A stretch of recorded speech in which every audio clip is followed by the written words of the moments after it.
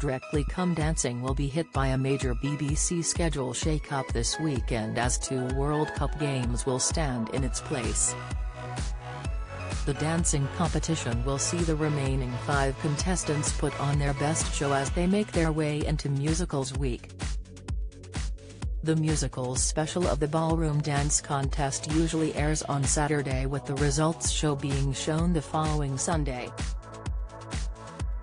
However, this week the live performances will be shown on BBC One on Friday 2nd of December at 8 p.m, with the results following on Saturday 3rd of December at 5:40 p.m. A spokesperson told Mail Online, Strictly Come Dancing will continue to bring glitter, glamour and glorious dancing to homes across the nation throughout the 2022 FIFA World Cup.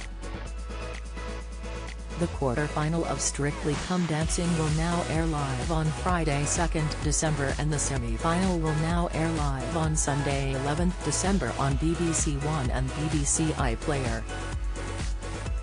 The official Strictly Come Dancing Twitter account also announced the change to its fans and said, "We're on your screens on Friday and Saturday this week, so set your reminders for #StrictlyNow." Fans of the show were left annoyed at the announcement, with many replying to the tweet airing their thoughts.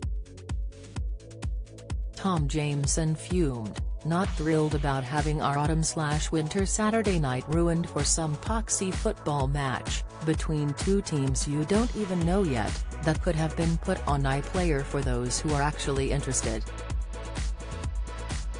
At Aura3107 asked, "Why not put the football on BBC Two instead of completely messing up the schedule?"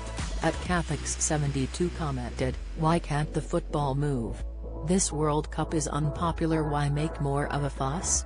Keep Strictly where it belongs. #Strictly."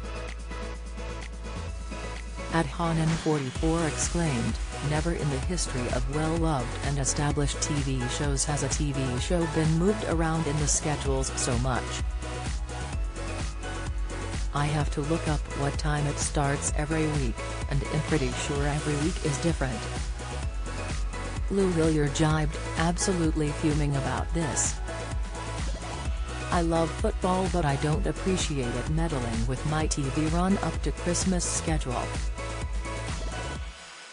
Sick, however, not all were annoyed about the schedule change, with at Ken Ewart tweeting, "Every reply from people complaining about their plans being changed.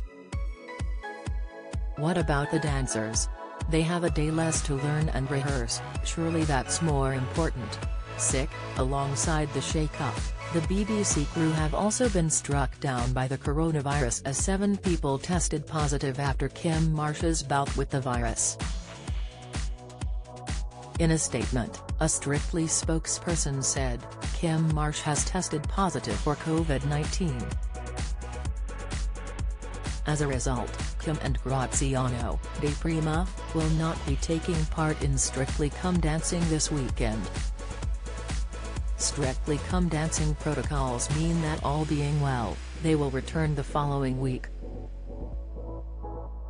A source told The Sun that bosses have had to pull out all the stops to ensure they keep the production on schedule.